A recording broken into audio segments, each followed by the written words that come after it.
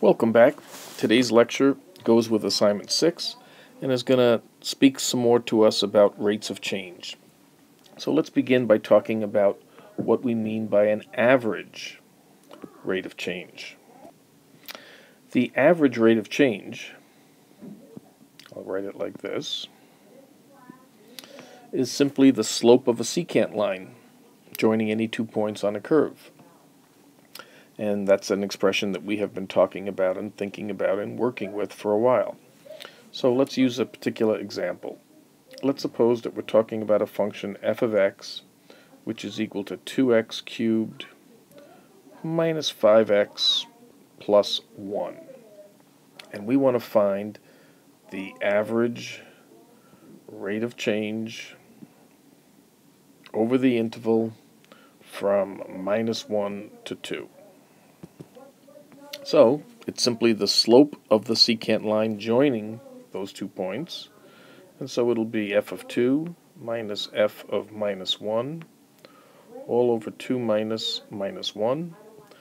And check my work, but I believe that'll be 7 minus 4 over 3, which is equal to 1. So the average rate of change of the function 2x cubed minus 5x plus 1 over the specific interval minus 1 to 2 is simply 1. And that's all there is to that particular point. Now recall this, that the tangent line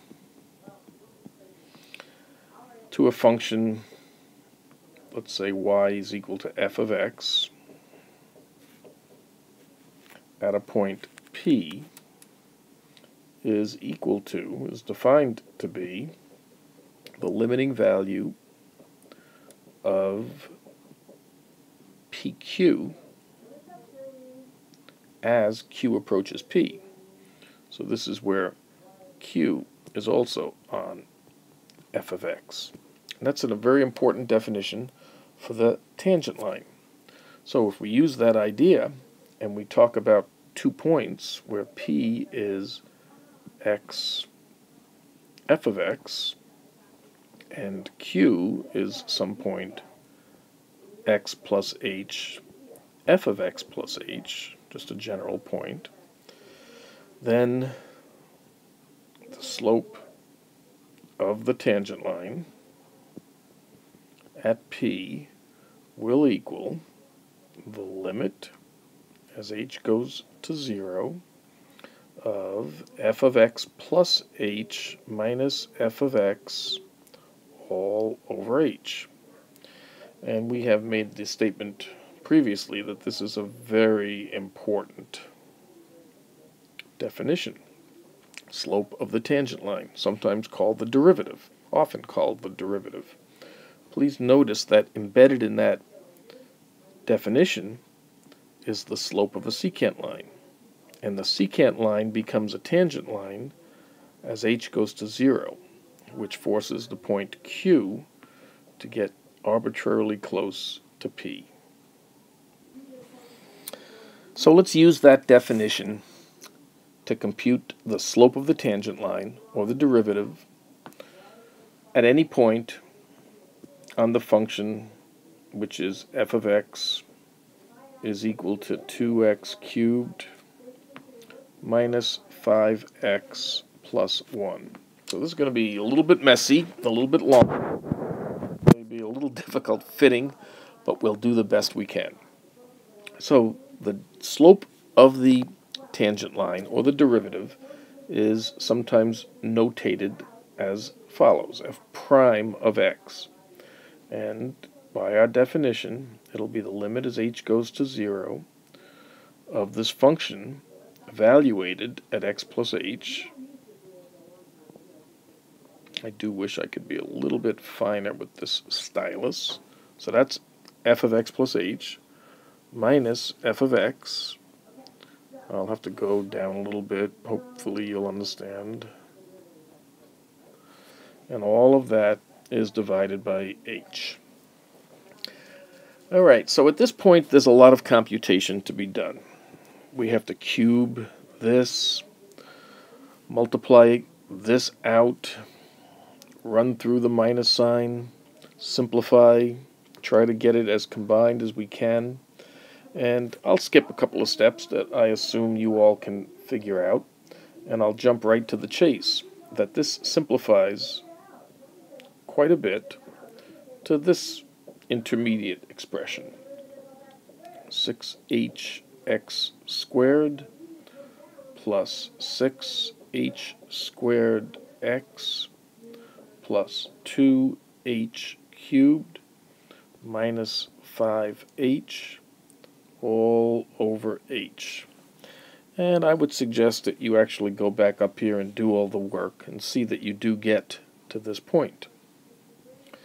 And now if I simply divide through by h, I get the limit as h goes to 0 of 6x squared plus 6hx plus 2h squared minus 5. And as h goes to 0, this is equal to 6x squared minus 5. And that represents the derivative of the original function. And luckily we do have rules that we will come up with that will simplify that work greatly. So continuing along, here's some important information. And we want to make sure that we understand that the slope of a function, which is the same as the instantaneous rate of change or derivative,